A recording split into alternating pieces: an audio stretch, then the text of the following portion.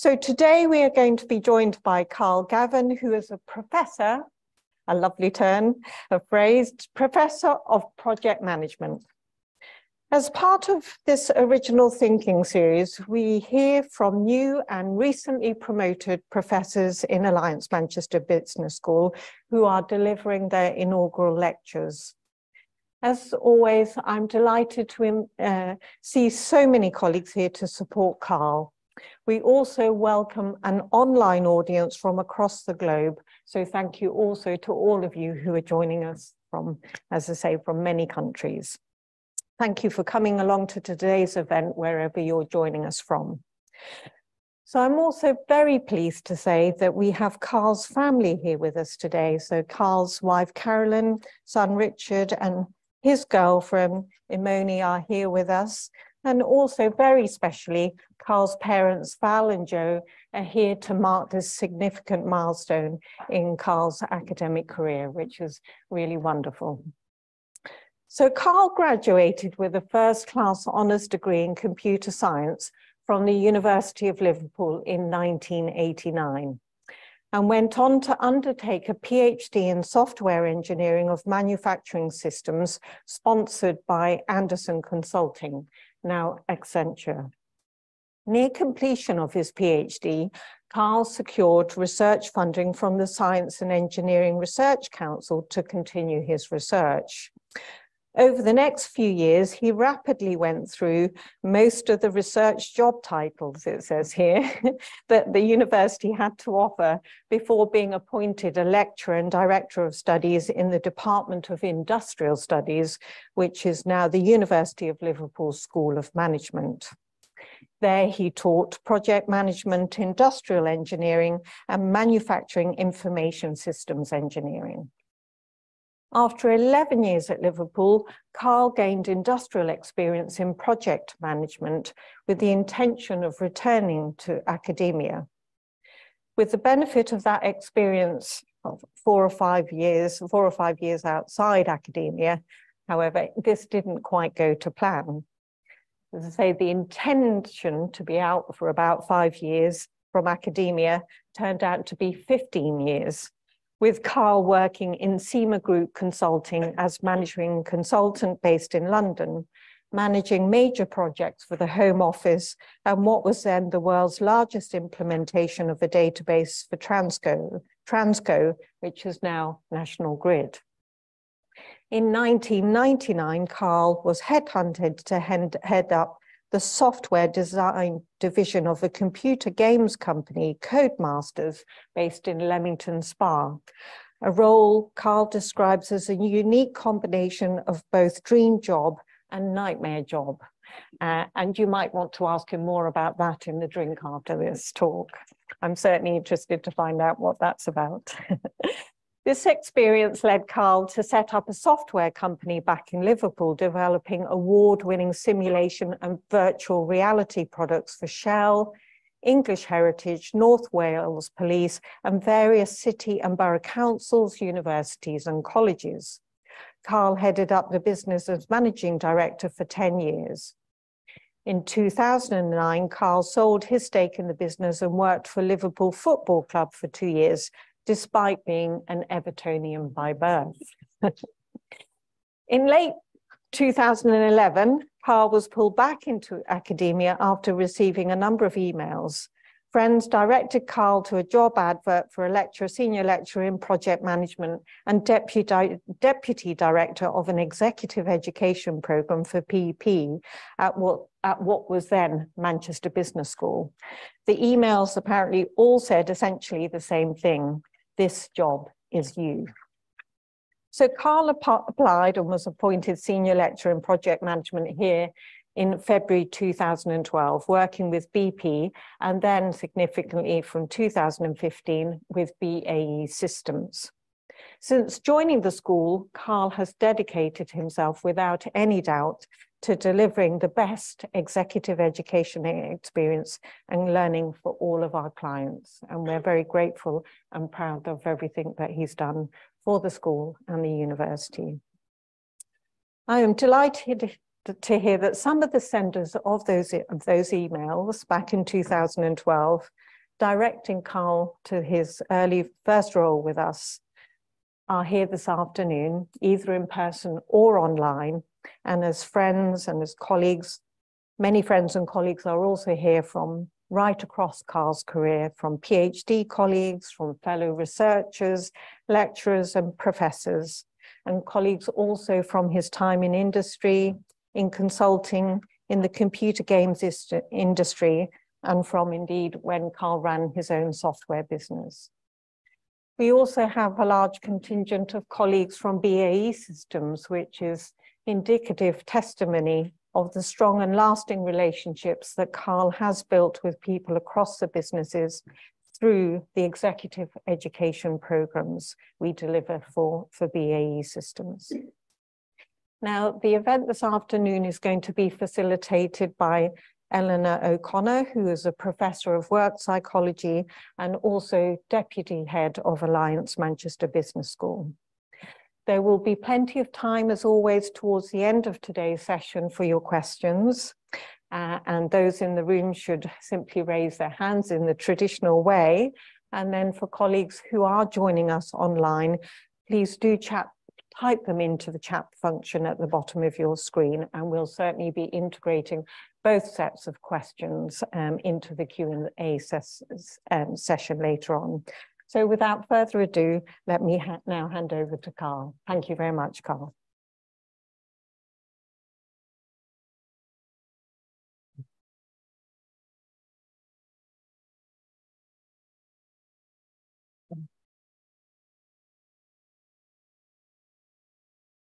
If you keep that up for the next 30 minutes, it will make things a lot easier. I'm absolutely stunned at the turnout, thank you. I do need to double check something though. Apparently there is a Eurovision charity extravaganza starting at this very moment in the Whitworth Hall. So if you're here for that, I'm afraid you're in the wrong place. I am absolutely humbled by the turnout and seeing so many friends. I know people have come from London, from Wiltshire, from a large contingent from the Preston area for some reason. And I am deeply grateful for the turnout. Right, so most of you know me. I am Carl Gavin, and I am pleased and rather relieved to say that I am a professor of project management within executive education within Alliance Manchester Business School.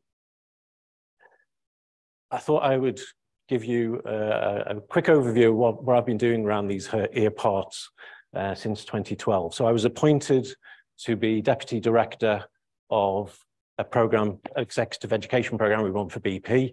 Professor Graham Winch appointed me. I'm grateful for that appointment, Graham. And I was responsible for running the day-to-day aspects of that program until the oil price crash. I don't know what crystal ball Graham had, but he stepped down as director, and I was made program director just before the oil price crash. And so I spent most of a year recosting the program for BP.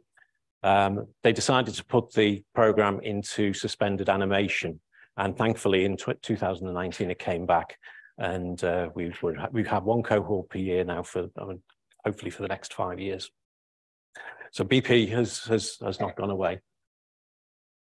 In May, June of 2015, we were asked to bid for a program with BAE Systems, and we went and presented our bid in a meeting room in a hotel in Farnborough, not far from where BAE Systems were based there. And we walked into what was a bit of a depressed atmosphere, because apparently we were the last on after 2 days of presentations, and thankfully the universities before that had totally missed the mark in terms of their presentations. You know, universities like Oxford and Cambridge and Cranfield. And we won the bid, much to our surprise, I think, as much as BAE Systems. But we delivered what BAE Systems in the presentation for the bid, what they wanted from the program, and that was the start of a very fruitful collaboration. So the main program that we won in 2015 was leading complex projects, programs, and portfolios. And I wish I had a penny for every time I've had to say complex projects, programs and portfolios over the past 8 years. I'm going to say a fair amount in the presentation. So that program is still going. It's going from strength to strength. We just recently launched cohort 21. A cohort is about 35 senior project leaders from the business. And I'm pleased to say that that's still being delivered and growing and improving along the way, of course. In 2017, I was asked Stuart Forsyth arranged a presentation to the board of directors of BAE Systems because they wanted to know why this particular program was having the impact that it was. And at that meeting of the board of directors, who were a bunch of lovely people, I have to say, they commissioned sponsoring complex projects, programs and portfolios, SCP3, which was mandated by the chair and the CEO for the top 110 executives across the business globally. And again, we've delivered on that promise. We've delivered to 109 executives within the business, and we're looking at repurposing that program going forward.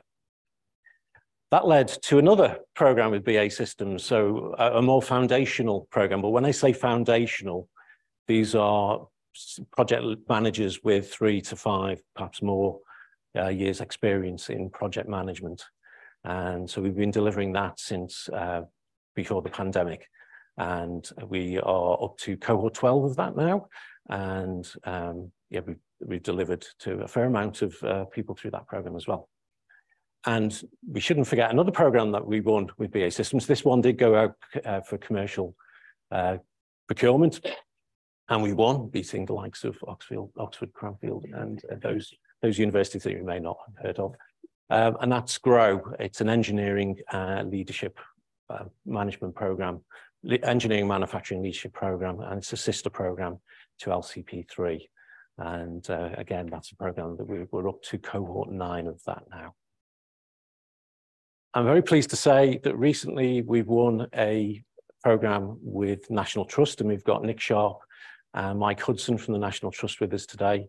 And that's a program that's going to be delivered to their very senior project sponsors within the organization, and looking at complex project sponsorship.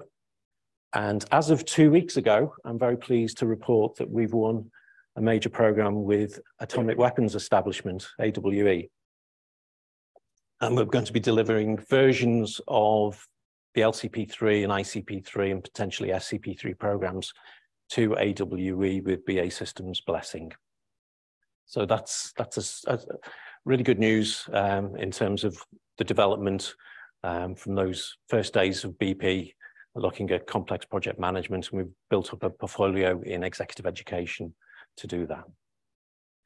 I'm very pleased to say that I'm honoured to call myself a professor of project management at this very institution, and the institutions that came before the University of Manchester, the Victoria University of Manchester, and also UMIST that came together to form this university.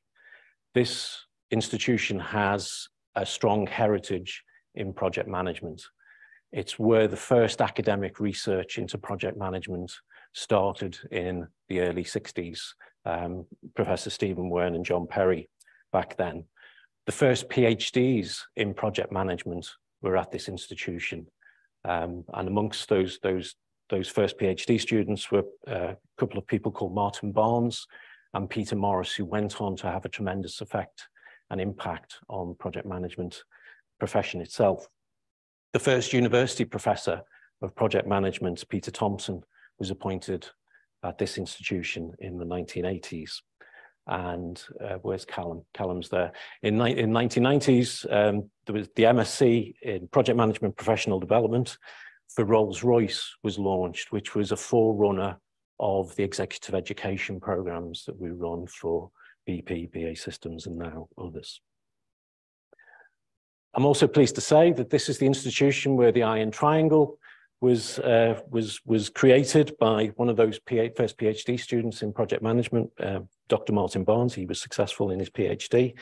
And we had a doctoral symposium yesterday over in the engineering school, which was talking of the benefits or otherwise of the Iron Triangle. Martin Barnes and Peter Morris were very much involved in the founding of what was the Association for Project Managers, but became the Association for Project Management.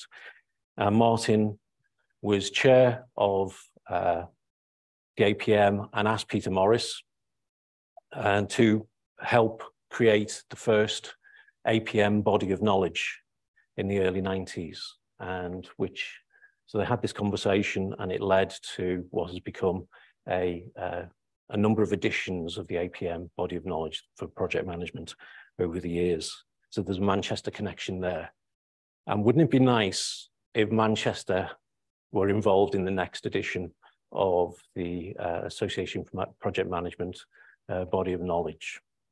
All I'm allowed to say by APM, we have Humayun here today, so you can take this back to Adam, that I'm being very good, is that discussions are in place.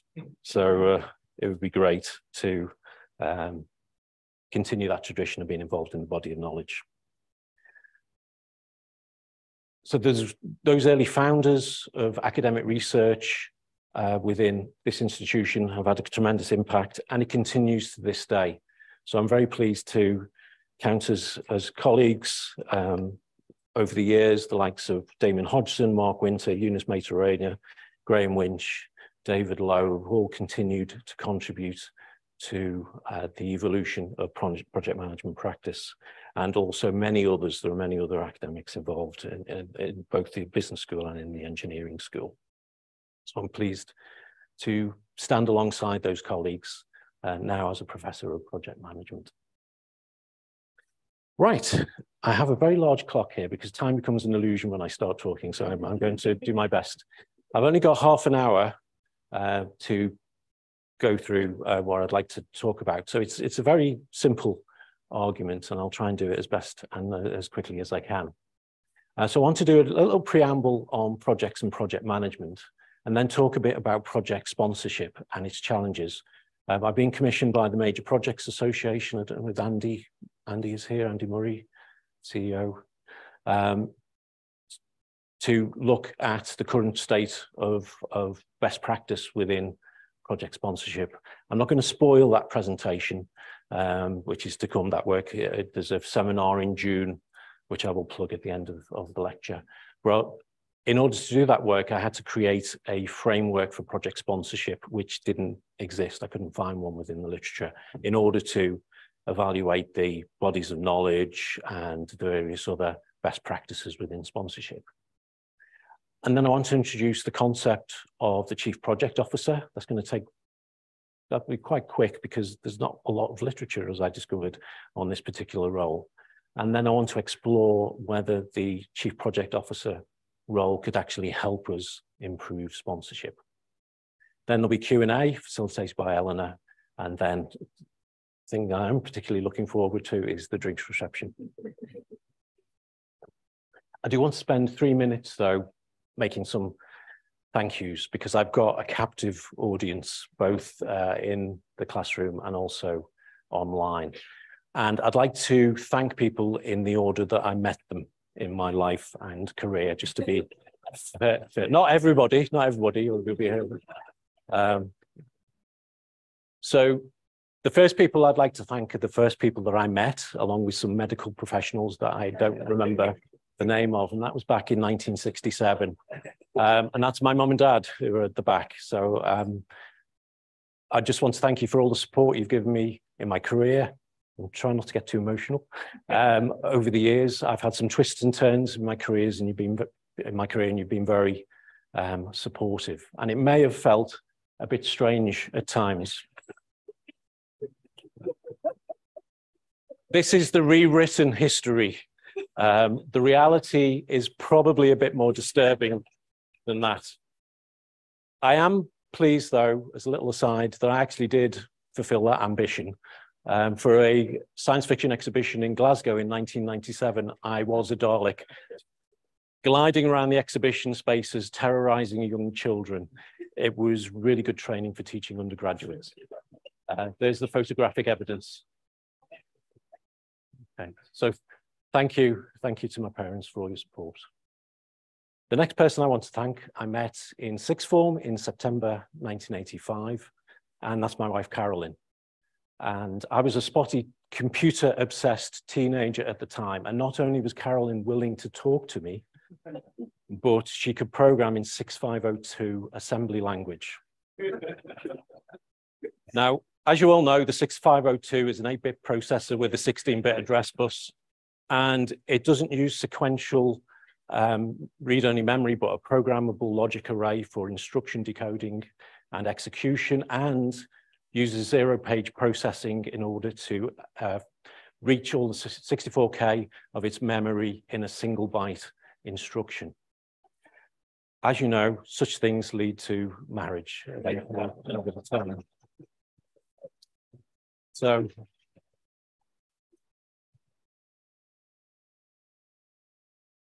again, thank you for all your support. You've had to put up with an awful lot over the last 11 years. This is a reconstruction of my wife's viewpoint whilst I've been doing the work for the MPA. Those 8 piles of books are an actual photograph of the 8 piles of books that were in our living room, which eventually got whittled down as the work progressed. So thank you.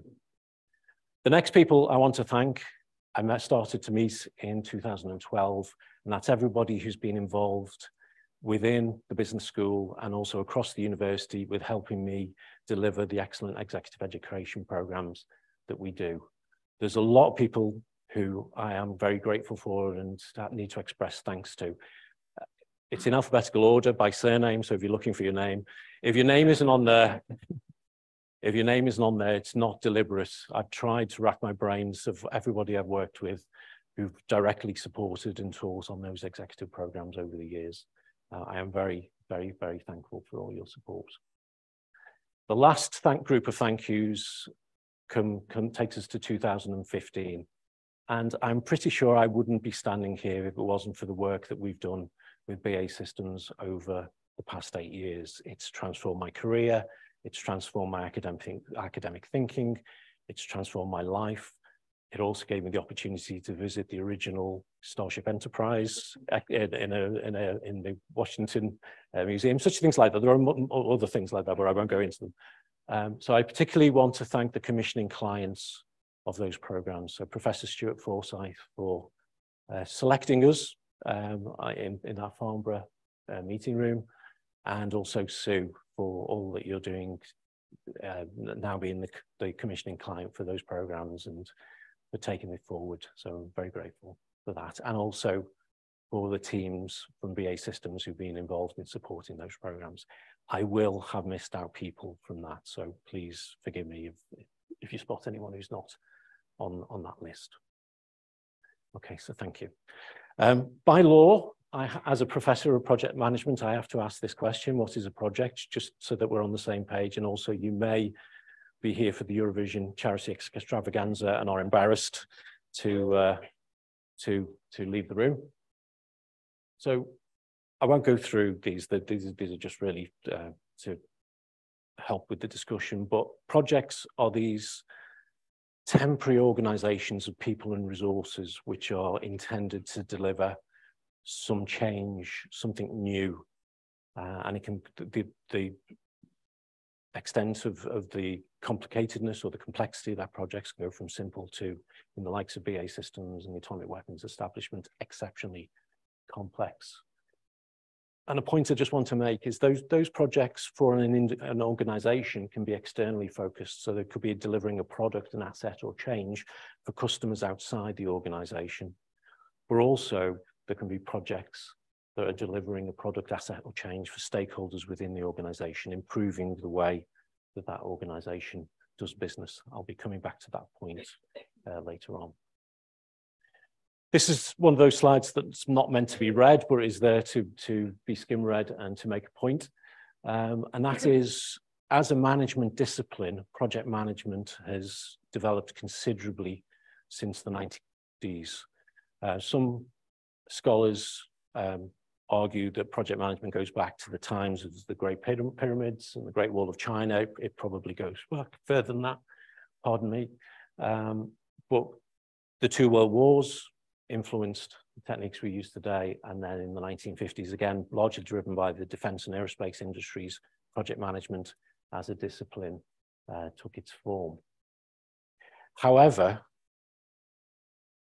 these are recent statistics on the percentage of projects that meet their original objectives. And you can see there's quite a disparity in the range of these statistics. So the PMI is the most optimistic, with about 3/4 of projects deliver to their original objectives. Paul Barship from the Independent Projects Analysis Group in the US is a bit less optimistic, 60% of projects. And in terms of in mega projects, which are projects with budgets over $1 billion, you can see Marrow says 35%, so only 1/3 of the projects, mega projects, achieve their objectives. And then there's a variation there. You can see that the APM is a bit more pessimistic than the Project Management Institute when it comes to those success rates. And then the recent book by Ben Flipberg is very pessimistic when it comes to mega projects, in that 0.5% of those projects deliver on their objectives. So even though this management discipline has been around for quite a while and is evolving, we're still not at the 90% or the 100% of meeting objectives that we would like to. And Paul Barship made a point in his book that was discussing this that actually stuck with me. So 60% is not much better than a coin flip. That's not great odds going into delivering a major project.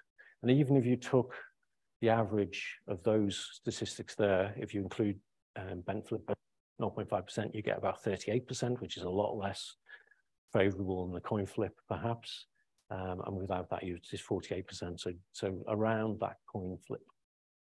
So why is it that we're not quite hitting those 80s, 90% in terms of the project success? Is it something about projects, the nature of projects themselves? There are no facts about the future when we're planning our projects. It's all based on best guesses and estimates that we, as project professionals. Is it because the environment in which projects are being delivered is becoming more complex? You've heard of the expression VUCA, more volatile, more uncertainty, more complexity, more ambiguity around the projects that we deliver. And just to drive home the point, this is a management discipline which there is a lot of academic thinking being put into trying to come up with the solutions to these issues. This is just the frequency of academic peer-reviewed articles from Scopus over the years. You can see there was a bit of a peak in the early 2000s, but the number of academic peer-reviewed journal articles on project management is increasing. And if you looked at Google Books Ngram Viewer, you would see a very similar trend. Obviously, the numbers would be higher because it includes professional and educational texts. And you would see a peak in the early 80s when project management methodologies particularly became favorable. So I was trying to think of a classic analogy for this challenge that we're facing. So is it similar to Sisyphus rolling the boulder up the hill and never quite reaching the top and rolling back? Is it Hercules fighting the Hydra, where he chops off one of the heads and 2 heads grows in its place? We resolve a challenge and yet we find more challenges emerging in our projects. And then I thought, no, we're in Manchester. We're in Greater Manchester. Wigan's not that far away. Let's use the analogy of pies. So improving project delivery is like a pie eating contest where the prize is more pie, which, as you can tell, I actually think is a good thing in terms of academic challenge. We're also a like pie. What I'd like to do is turn our attention to project sponsorship in particular. And this, again, it's not one of those slides that's not really meant to be read, but this indicates research over the past 20 odd years or so, which is looking at project success and failure. And one of the elements of success that come out time and time again in this research is the importance of a project sponsor in ensuring that success. And that's what I would like to explore in the remainder of our time together. However, from being commissioned to look at the literature by the Major Projects Association, asking the question and getting an answer to it of who is the sponsor is very vague. There's a lot of ambiguity around who the sponsor is. Yes, we know it's important, but who is the sponsor? What should they be doing in particular?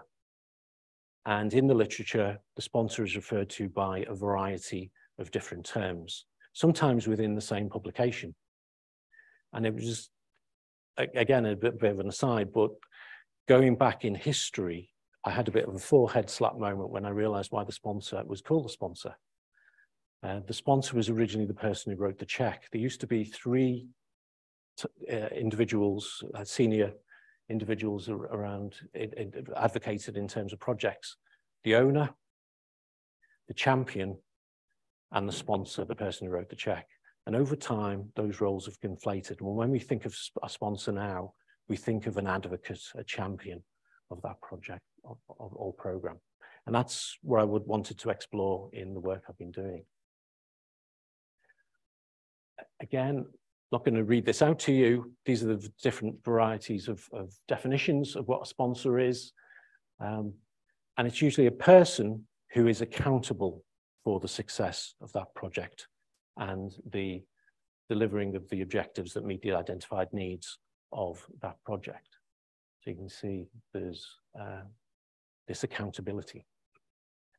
So what I want to present to you is a framework that I developed for exploring sponsorship. In the MPA work, I use it to assess the various bodies of knowledge, but what I want to do is present it to you as a way of explaining what is expected of the sponsor, and then we'll turn our attention quickly to the Chief Project Officer.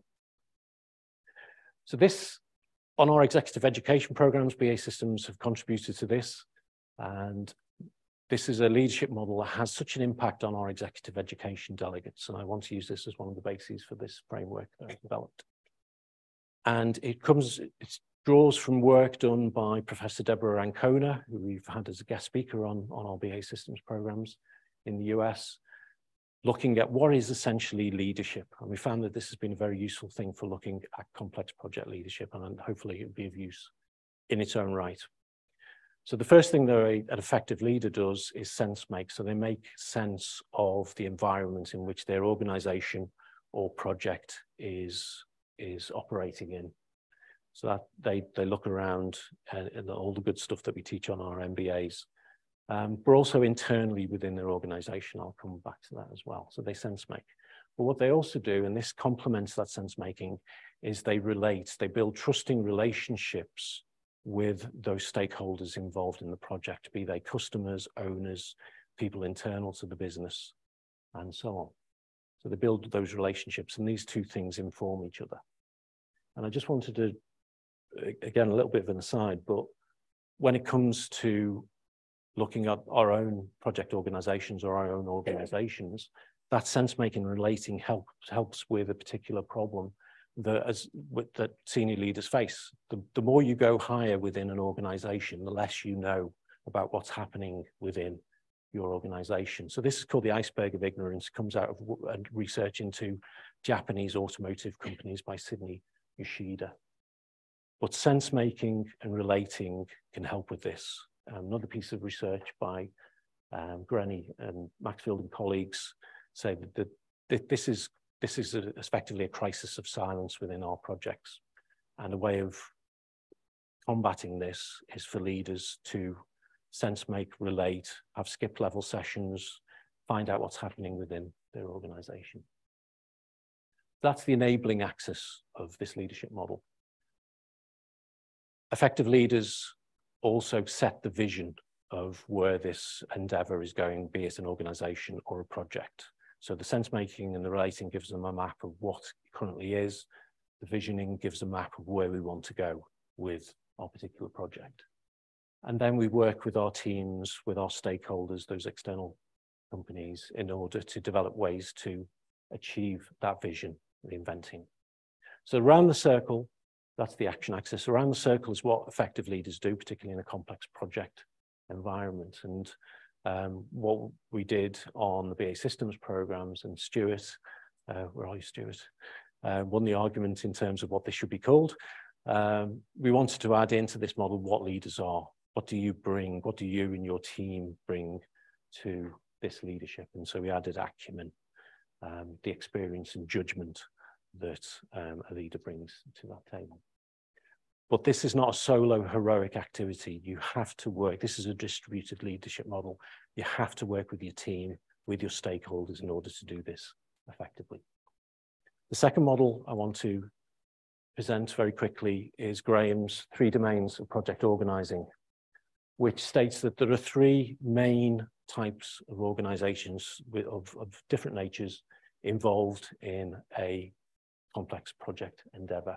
There's the owner domain. So this is the owner of the project, who the project is being delivered to. There is the supplier domain, where the various suppliers reside and help deliver that project. They are permanent organizations. And then there's the delivery domain. So this temporary organization, that's the project itself that is delivering that project. And what's really interesting is the interfaces between those domains. So the interface between the owner and the supplier is the commercial domain interface, which governs how those suppliers contribute to that project. The suppliers provide the resources in terms of people and equipment and so on, and to the project, and the owner, hopefully, in the governance interface, make sure that the project is delivering what it wanted. And that's held together by leadership. Those interfaces are integrated and coordinated by leadership. And they may be different organizations, or this may reside in one organization. So Graham and I were called into a company by Alan Whiteside, Alan's here, to explore issues around sponsorship within that organization. And all these domains were within that particular organization based in Switzerland, which sounds nice, but it was the bit of Switzerland that looks like an industrial park outside Wigan. And in internal organizations, if you have those domains within one organization, those interfaces tend not to be contractually managed and as rigorous as they would be if they were separate organizations. So for the purposes of sponsorship, and apologies to Graham and team, I've added a 4th domain to this model, which is the external domain, the environment, the sea in which this endeavor and these domains reside. And I want to use that as a basis for just exploring what project sponsorship is, and then make the link with the Chief Project Officer. So we just move our domains around and think about the project sponsor in an owner organization at a project level. So what's expected? If you look at the best practices, the guidebooks, the bodies of knowledge, what is expected of a project sponsor within that organization? Well, they represent the interests of the board, their portfolio, the program above them. So they're owning and governing that project on behalf of the owner. But they're also expected to direct and support the delivery team within the delivery domain, the project manager and the team. They're also expected to do the sense-making relating with their internal stakeholders. So engaging and advocating, being the champion for their project. And also similarly with their external stakeholders in the supplier domain and the external domain. So this framework, that has been a framework like this for sponsorship before. I could not find one at all in the literature. So I'm hoping this is something that is a contribution. And in terms of our leadership model, the axes remain. So the engaging and advocating is broadly the sense-making and relating, and the owning and governing and directing and supporting are broadly the visioning and the inventing of our leadership model. And this, if we go one stage higher, so we have our program of projects, it's the same, but the names change and who you interface with is slightly different. And at the portfolio level, so at the highest level of projects and programs within our business, this is aspirational because if you look at the literature, there's not much mention of sponsorship at the portfolio level, which is something I'm going to be digging into a bit more. But again, similar expectations, but different level. If we go back to our sponsor, we can also use this to address sponsorship within our supplier organization. So in the literature, there is an assumption that the sponsor works for one organization. Seems to be an unwritten assumption. But actually, if we look at a supplier project sponsor within a supplier organization to the owner, the expectations are the same, but where they interface is different. So the internal stakeholders for a sponsor within a supplier organization is within the supplier domain. And that's something that's not really evident in the literature. The fact that there are sponsors in these different domains. The literature assumes that the sponsor is either in the owner domain or in a supply domain and doesn't really talk about the interface. So again, this is potentially something for further research. And before we move on to the Chief Project Officer, there was a very, if I may say so, a very nice co-written article with Stuart in APM Project Journal recently on how to be a highly effective sponsor. And we identified from the work that we've been doing in sponsorship with BA Systems and other organizations some problems around sponsors. The problem is the role of the sponsor is not clearly defined within organizations. Sponsors do not know what's expected of them. Project teams don't know what to expect of sponsors. And in some circumstances, project teams don't even know who their sponsors are. And the sponsor role is often a day-to-day addition to the role as a senior leader within an organization, which means that sponsors actually don't have the time. Now, there are organizations like Transport for London that have formal sponsor roles and a whole hierarchy of that. And some, as we've found in some of our work, some people are nominated to be sponsors without their knowledge or reluctantly accept the role. And on one hand, sponsors can be not very involved and not bothered about the projects. And on the other hand, they can be very, very micromanaging and acting as a high-level project manager. And we've all got evidence of poor behaviors from sponsors, such as receiving news about poor project performance badly. And this is interesting. This doesn't seem to have been addressed much, although I'm pleased to say the National Trust is doing this now. There's a lack of formal onboarding and training of sponsors. And there is a great reluctance to actually measure and address the performance of sponsors. And some of that comes from the fact that these are very senior people within an organization. And so you're very unwilling. It takes a brave person to tell their senior leader that they're not acting very good at being a sponsor. And there's a few other issues since we wrote the article. So the guidance in the literature and best practice guides and so on, it's very vague and typically from a project manager's viewpoint. And also there's again, not very much addressed, who actually is the sponsor of improving project management within an organization. Right, which brings us to the Chief Project Officer. Is there room in the C-suite, or the board, as I tend to call it, for a Chief Project Officer?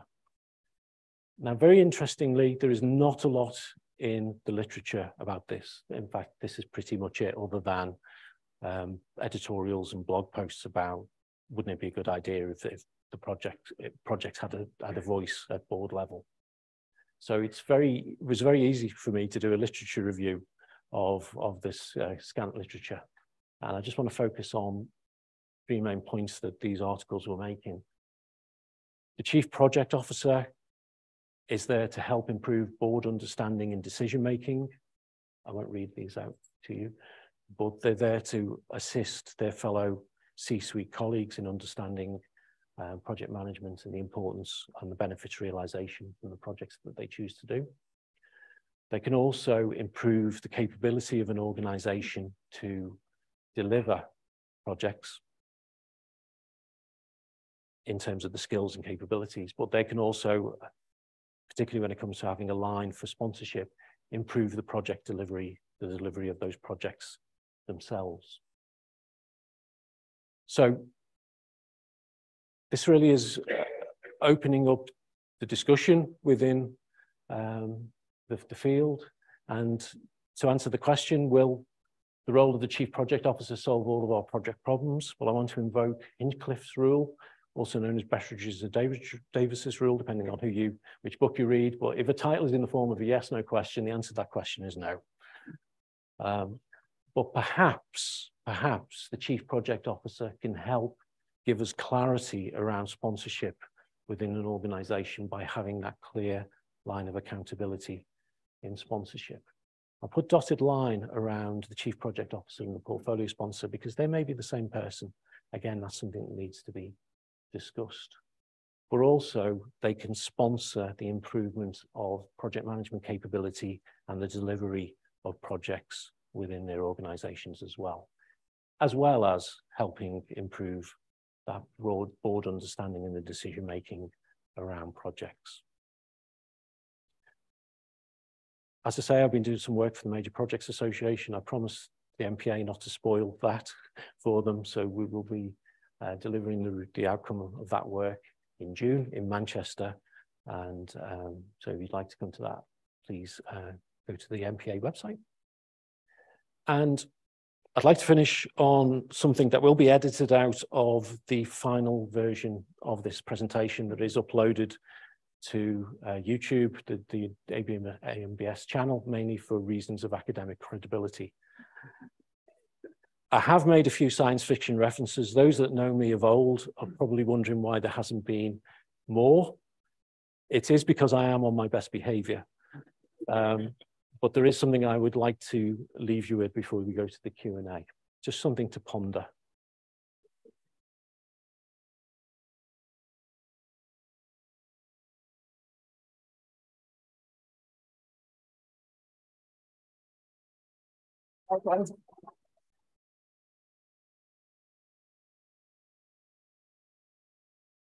So, Professor Gavin, congratulations on a fascinating and very entertaining inaugural lecture. Thank you for that. So I'm sure there will be very many questions from the floor and indeed too possibly from the people who are joining us online today. I'm going to begin with a question, if I may. And you talk about this idea of the Chief Projects Officer. It's very much a sort of a new entity, as you say, very, very little in the literature about this concept so far. Clearly, the role has to be defined, the responsibilities have to be defined as well. I'm a professor of psychology, so I'm going to ask you a psychologically orientated question. Okay. And that is, with such a complex role potentially, what sort of characteristics do you think we would need to have in somebody taking on that role? What attributes would they need? I'm going to answer as a professor of project management.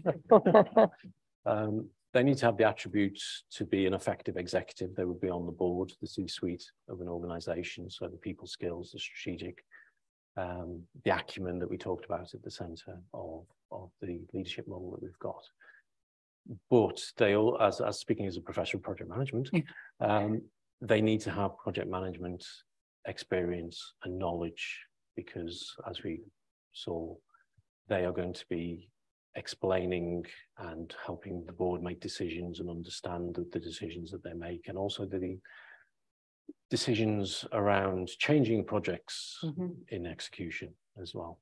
So I would answer that question in all the good stuff that we teach on our MBAs in terms of developing board leaders of the future, or also with that added project management expertise and knowledge. Yeah, so a complex role, certainly. Yeah. Good, fascinating.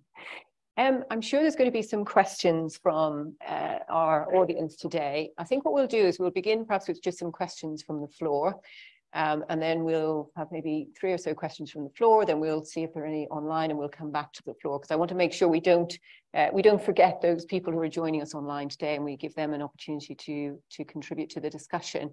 So obviously Abby has some roving mics. So are there any questions from the floor? Any hands? Anybody want to raise any questions? Yeah, gentleman in the check shirt. Thank you. So, Professor Carl, I'd like to thank you for a couple of things. First of all, great presentation. I also took away 2 main things, which is the iron triangle was invented here in Manchester, which I didn't know. And I'm also really interested as to why you put the Alan Parsons project on your project timeline? Because I've never seen that in a project management formal presentation before. Well, the title of the slide was Significant Development in Projects, and it is a joke I've been wanting to do for about 11 years to get the Alan Parsons project into such a slide. So I am impressed that you spotted it.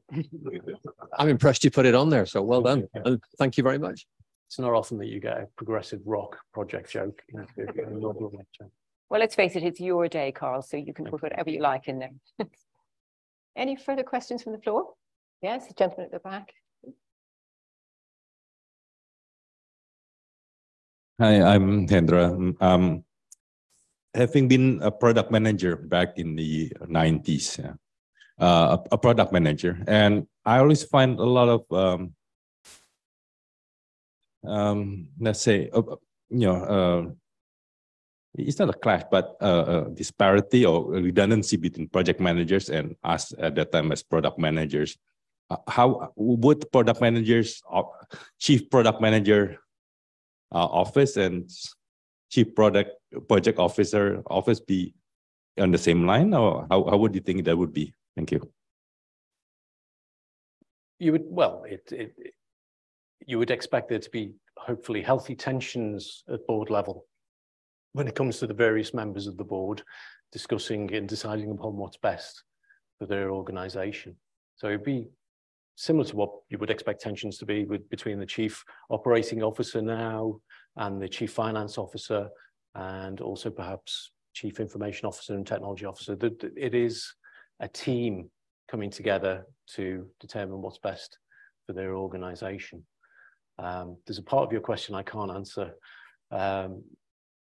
without a crystal ball, but you would hope that each member of that board is advocating for what they feel is right for their organization, but also that they're on the same team and that they would work towards a common strategic goal, an agreed decision on what's best for the organization.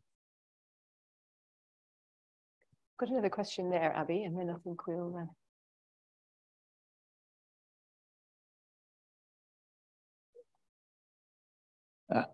Hi, Carl. Is there a risk that the sponsor becomes a scapegoat and everything that doesn't get done on a project is lumped onto the poor sponsor's shoulders? As you say, most of them have a day job to do as well. What do you think about that as a direction that the project management community seems to have been taken over the past 20 years or so? Is that give more and more and more to this poor so-and-so who's called a sponsor? Well, the sponsor is getting the flack, if you read the literature anyway, at the moment, because the flip side of the sponsor playing a crucial role is that when projects go wrong, the sponsor is, or lack of sponsorship is a significant element of that. I would hope that having that clarity of structure, similar to what some organizations like Transport for London are currently doing, just hopefully gives, trying to formulate my words, gives an opportunity to have those discussions about what's going right and what's going wrong, and not have people as scapegoats who are at the moment outside of the structures and processes when it comes to governing projects. One of the things I've seen in organisations that we've worked with over the years, and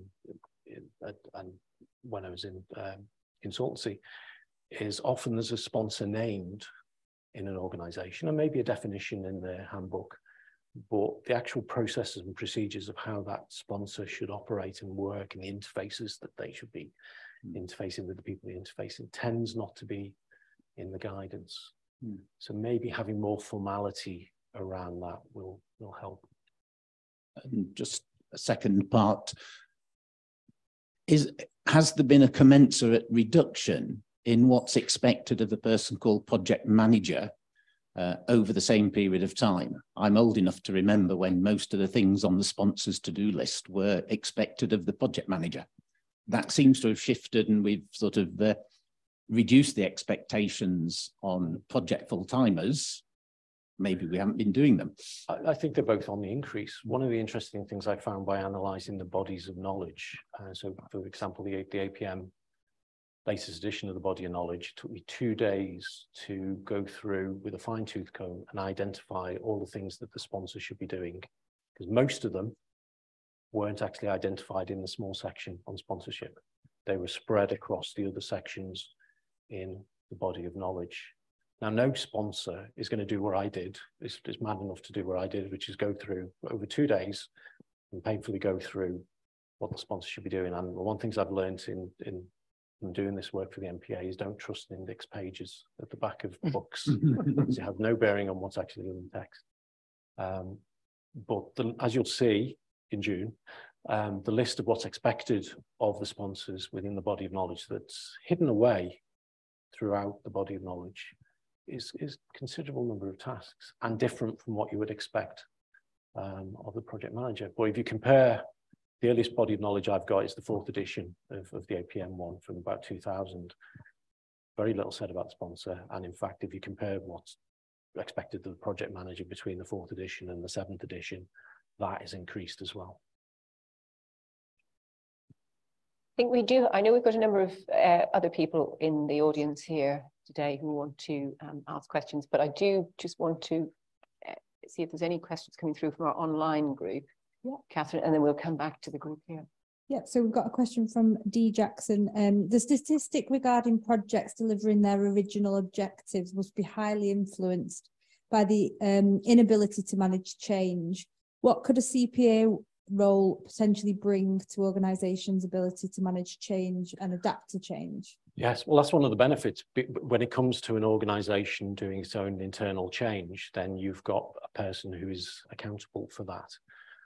The statistics in terms of project success and failure for internal business change programs are actually worse than the ones that are presented for capital projects and major projects. And for IT projects, if you isolate those, the failure rate is quite high. So having that person on the board, the voice of the board, could potentially make those internal change projects more rigorous, because as we know, internal change tends not to be, and also we tend to do change to people rather than bring people along with that change. So perhaps having that voice at the table, top table, will help. There's one more question. Yep. Should the leader of the enterprise PMO be on the board and perhaps be named the chief projects officer? That's, again, and in fact, that was something I was going to say, but because of it, I realized I was running over, I didn't say. But another question around the role of the chief project officer is the relationship with the project management office, if there is one within the organization, and whether they are the head of that PMO or whether the head of reports into that. And that's actually something that's been mentioned in some of the publications about a question that's still for discussion.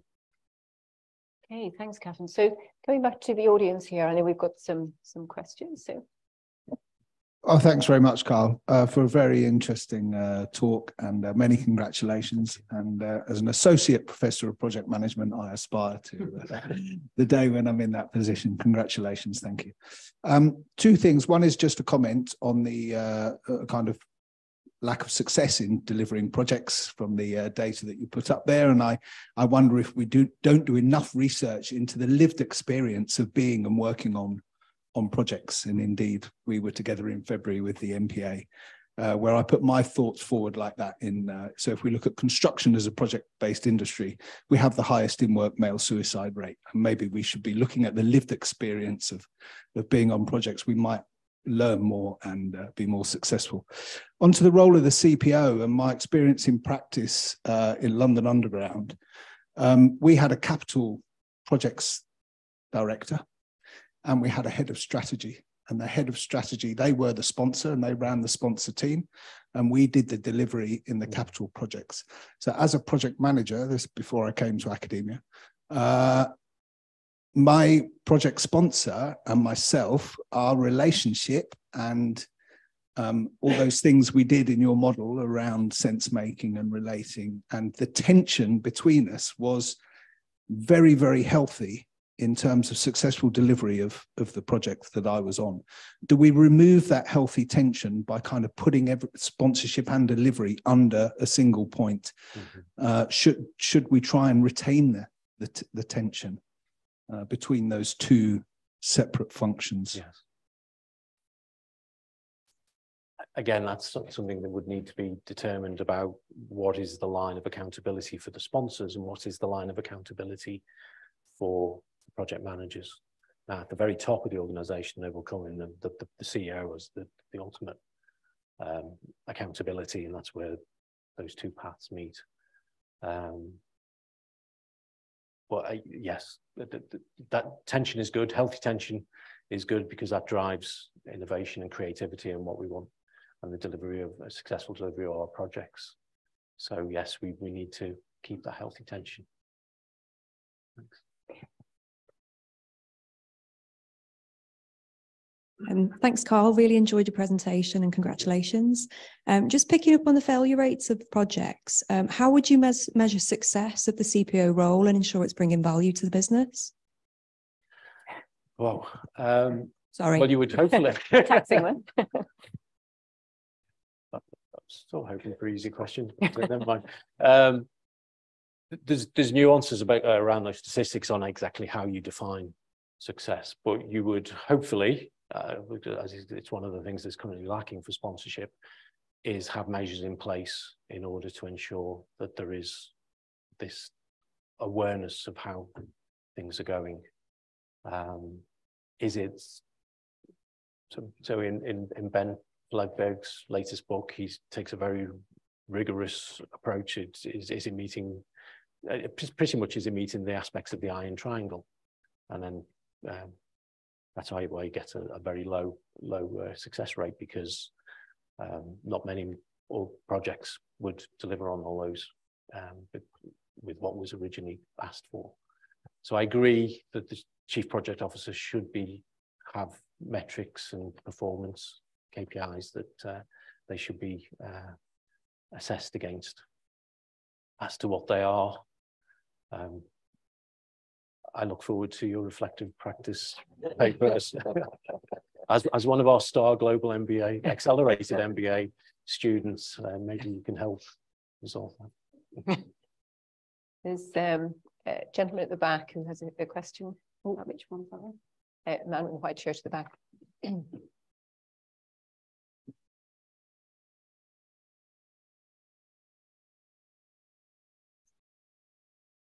Evening, thank you. I'm interested if you found any big differences between public sector and private sector programs, and how you would take some of your concepts you share tonight in sponsorship and the CPO into a public sector world. What we've actually discovered through the work through the MPA is actually the public sector, the large government organisations, typically based in around London, are actually more advanced with this than public sector, private sector organisations. And what you tend to find, where's Al? I'm going to use your Al. So Al talks about the amateur sponsor, where it's not as formalised as we see in public sector bodies.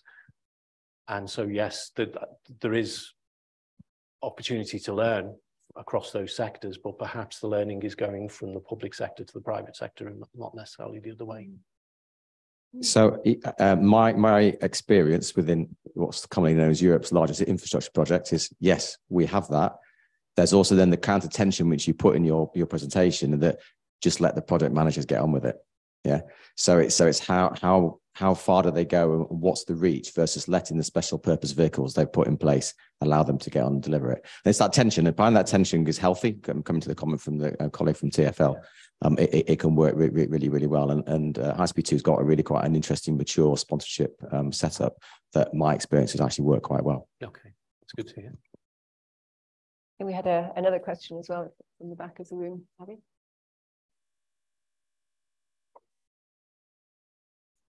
If I could just follow up on that question, Certainly, most of my career has been in the private sector, and the bane of project success has been what I call the fantasy business case.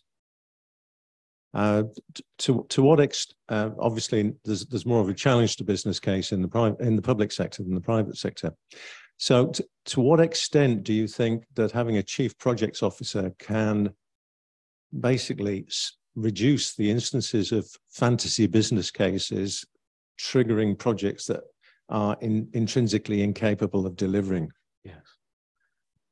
This is a discussion we often have on our programs, but usually from a life cycle perspective rather than a hierarchy within an organization perspective, which is often we're committed to projects and changes by our senior leaders without those being rigorously tested at their early stages.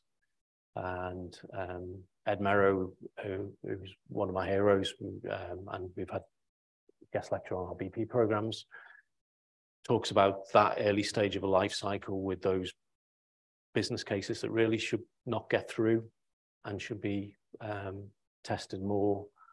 Too many projects survive those early stages that shouldn't, and perhaps by bringing that expertise to senior leadership, the chief project officer with experience of that can help with reminding their colleagues of that particular problem.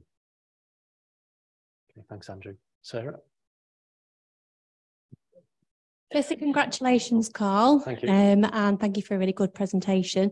I'd just like to ask you about the relationship between what you would see as being the chief project officer and the portfolio sponsor or sponsors, if it's not the same person. Because obviously in a more complex organisation, then there's going to be a very diverse portfolio. So I'm just wondering what you think would be the key components of that relationship and how that could potentially work. Goodness. Just referring to a point made earlier, one of the surprises I've had by reviewing the literature is how little sponsorship is actually discussed at the portfolio level. And as I mentioned, it's something that I want to explore a bit more. And I've had discussions with colleagues about whether the chief project officer is the ultimate sponsor of that portfolio. You don't want to overload your chief project officer with the same problem that you would give to your sponsors in terms of giving them more and more work. So perhaps the portfolio director is somebody separate who reports in, but the chief project officer is the sponsor of that particular portfolio being run by the director. I know I've not answered your question because that was actually quite a big question, which would take days, I think, to unravel. I think we probably have time for another couple of questions. Catherine, can I check if we've had any more questions in online? Okay, I think we had a couple of hands from the floor, and we'll take those questions. Hello, Professor Carl, and congratulations, many congratulations. I was struck by when you were talking about the SRO role in relation to the Iron Triangle, because a lot of the current literature around project studies talks about value creation by projects. And I'm wondering whether there's any aspect of that role by the sponsor or by the CPO, which actually looks at value creation, looks at realization of benefits and outcomes, so concentrates on the effectiveness as opposed to the efficiency. Yes, I refer you to my slide on the one slide literature review, because actually there is a point there about the role that the CPO can play in terms of value creation, and he uses those terms, and benefits realization. I did actually, when I was putting that point in, summarizing the literature, I did think of you when I was putting that together. So when you get a copy of the slides, that's the, yeah, so. And I think we perhaps have one last question. I think there was a hand up. I did see a hand up with somebody else. Yes, this gentleman here, Becky.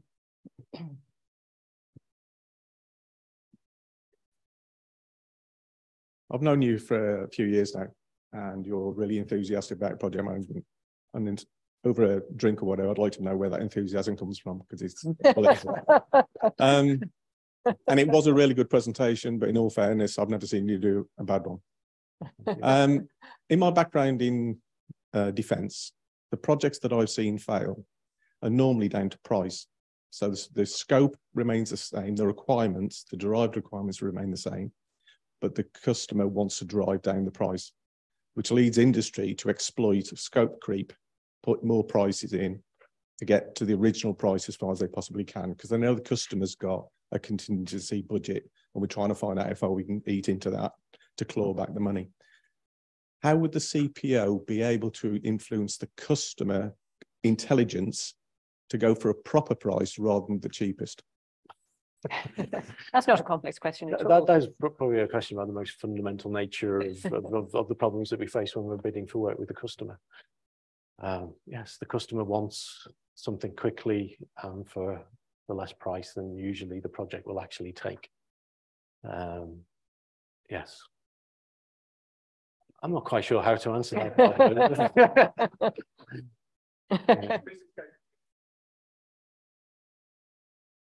Let's discuss over drinks. Thanks, Indeed. Thank you, everybody, for your contribution to the discussion. It's been fascinating. And I think, Carl, there'll be obviously plenty more discussions to be had over that drink that I know you're looking forward to. Okay. But we're going to hand over now to Fiona Devine for some closing remarks. Thank you very much, Anna. So can I just take this opportunity to thank Carl for sharing his insights and from his huge experience in the world of project management, also to Eleanor for facilitating the discussion, and also especially to you for the Q&A session. So thank you all. And I'm sure we are going to continue this conversation for those of you in person, where we'll have drinks just outside in the lecture hall towards the mill area. So drinks will be set out there. So please do stay if you can and join us for an ongoing conversation. Now, AMBS is known for its fantastic series of events, and tomorrow we actually have our annual Grigor McLennan lecture. Grigor McLennan was the first director of the business school when it was set up in 1965, the first of two business schools to be set up in the UK, leading on business management and education.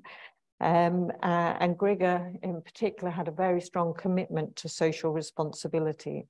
So as part of our annual lecture this year, we're going to be joined by Laura Spence, who is a professor of business ethics at Royal Holloway, University of London, and also a visiting academic at Said Business School at the University of Oxford. And the title of Laura's talk is going to be Taking SMEs Seriously, Social Responsibility for the 99%. So if any of you are still around with us tomorrow, do please join us. But let's offer a warm round of applause again to Carl. Thank you.